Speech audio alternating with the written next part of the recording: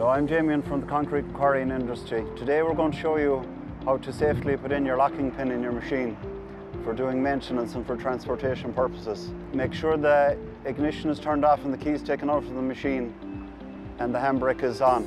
Now we're just going to show you how it's done here with Anya.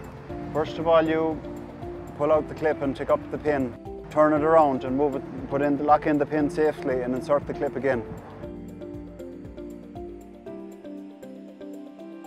Make sure it's locked. Just check that the pin is fully down, fully inserted. We hope this will be useful to you and your company.